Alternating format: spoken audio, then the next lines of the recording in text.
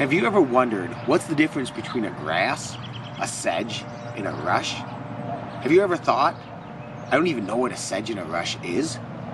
Well, hopefully in this video I can give you a brief introduction on what the difference between a grass, a sedge, and a rush is. There's a saying, and it goes, sedges have edges, rushes are round, and grasses have joints when the cops aren't around.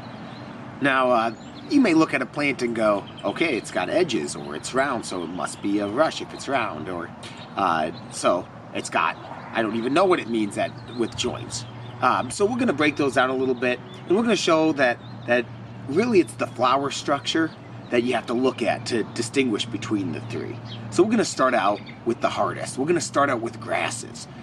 So grasses are in the Poaceae family. Everything in the Poaceae family is a grass. It may look a little different. There's all kinds of variety, but it's a grass. And one of the first things you're going to look at to tell if it's a grass is grasses are two-ranked. They're two-ranked. Like this glyceria you see right here. It's two-ranked, so think of like 2D. So it's 2D. Unlike a sedge, in the Cyperaceae, sedges are in the Cyperaceae. So anything in the Cyperaceae, even things like bulrushes, and it may be called commonly a rush, but it's not a rush. And we'll get into that when we get into the Cyperaceae, the sedge family. So the plants in the sedge family, the Cyperaceae, are three-ranked. So they're more 3D, like this Dolichium that you see here. This Dolichium is three-ranked, grasses are two-ranked. Okay, so right away, grasses are two-ranked. And that's why when they say sedges have edges, it's three-ranked, so it's more triangular, oftentimes. So grasses are two-ranked, and then their culm, which is a name for their stem, the culm, has these knobs or these nodes or these joints, and that's where the saying that I just told you comes from. So they're going to have joints. But then the key to really knowing that you've got a grass is when they're in flower. So what we're looking at right away is these two glooms. So you have this, and what's a gloom? That's a great question. What is a gloom? A gloom is a bract, a modified bract. And what's a bract? So a bract is a leaf-like structure under the flowering parts, okay, under the inflorescence or the flowers. So if you think of a poinsettia that you get at Christmas, you know, you get your poinsettia and you see that red mottled variegated leaf, that's actually a bract. And the flowers are really little, and those leaves-like structures are called bracts. Okay, so follow me here. So we have a gloom, which is a bract, a lower gloom we have, and then we have an upper gloom. So we start out in a spikelet. So the spikelet has a gloom, a lower gloom, and an upper gloom. And within that, you have a lemma. And a lemma is a bract-like scale that goes, kind of tucks into those glooms. It is actually, there's some evidence that shows that it may have evolved from a sepal. So you remember your basic flower morphology, you have your sepals, and then you have your petals. Okay, so it may have evolved from the sepals. But if not, you can still mentally put it there, okay? So sepals, and then we have the palea, which is another little leaf-like structure that maybe evolved from petals.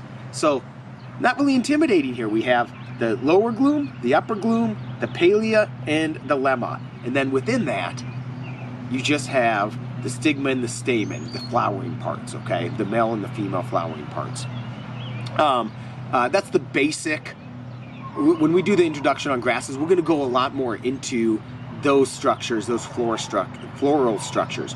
Now, here's where it gets tricky and where a lot of people get caught up on grasses. Some grasses may have, each spikelet will have one set of glooms, but it may have more than one set of lemma, palea, stigma, and stamens. And so then we may have another one, another lemma, palea, and then flowering parts and so forth. And each one of those is a floret, okay? So if I haven't confused you yet, and you're still watching, good. We're going to jump into the sedges now. So Cyperaceae, sedges. Everything in the sedges is Cyperaceae. So the sedge flowers are a little more complicated than even the grasses. So we have this scale. So it's this bract-like structure, the scale. And then we have the stigma and stamen on the scale.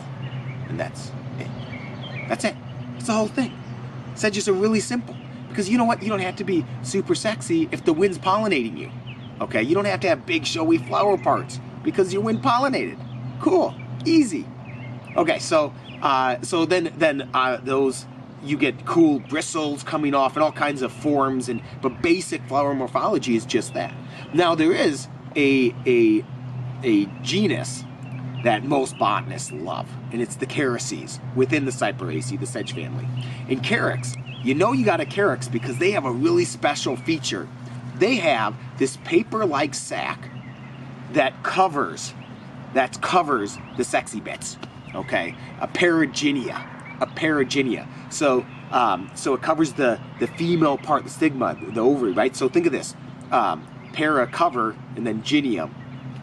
So just breaking down the words there. So they have in the perigynia.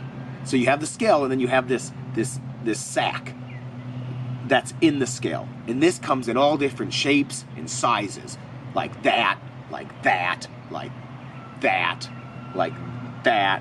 And I don't know where else I'm going to put a picture. That. So anyway, sedges are cool. Keroses are really cool. So that's the basic breakdown between a sedge and a grass.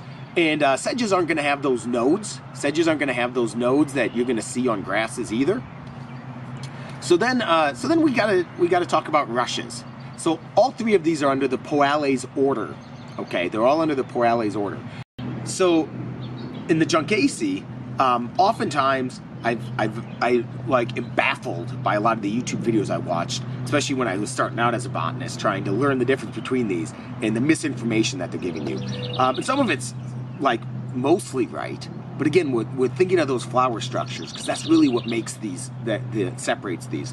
But oftentimes you hear that rushes, you run your hand up and they're not going to be leafy. But then you have your wood rushes, the luzulas, and they can be a little more leafy, so that doesn't really hold. The rushes are usually round, or flat. Sometimes they're more flat. But the thing that you're going to look for is on the flowers. Now they've got their flowers. They have their petals and their sepals. Okay, they have their petals and their sepals. They have three sepals. And then they have three petals.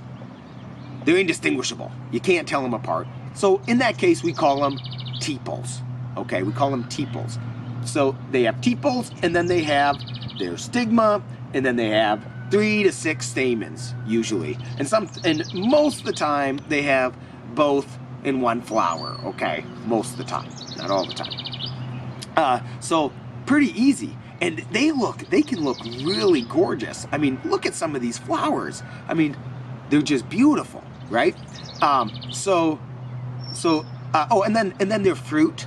So we didn't really talk a lot about the fruits, and we'll do that a little more when we go into depth on each one of these when we do a video on the Cyperaceae specifically, and the Juncaceae, which is again the rushes.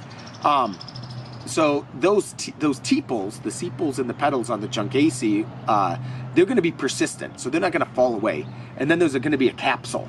And a capsule is a fruiting structure that has a bunch of seeds in it, and then it's going to open at the top. So it's going to have a capsule, okay, with a bunch of seeds in it. So that's pretty much it. Oh, I did mention that I was gonna talk about the bulrush, and oftentimes some people are confused because common names. So bulrushes are sedges. They're not in the Keroses. They're in the Scirpus, Scenoplectus genus, genre. But they're not in the Juncaceae. They're in the Cyperaceae family. And because they have that scale, and then they have the flowering parts. They don't have the tepals. They didn't evolve with the Juncaceae, but they do have round stems. And so because of that, we commonly call them rushes. They're not rushes. They are sedges, okay? So in that, I hope this helped give you a little bit of an understanding between what a grass, a rush, and a sedge is. And hopefully you don't just quit botany because of this video, because you're so overwhelmed. And in the future here, we're going to be breaking this down to try to make it easier for you. So anyway, go out, botanize, enjoy a cold one, and cheers.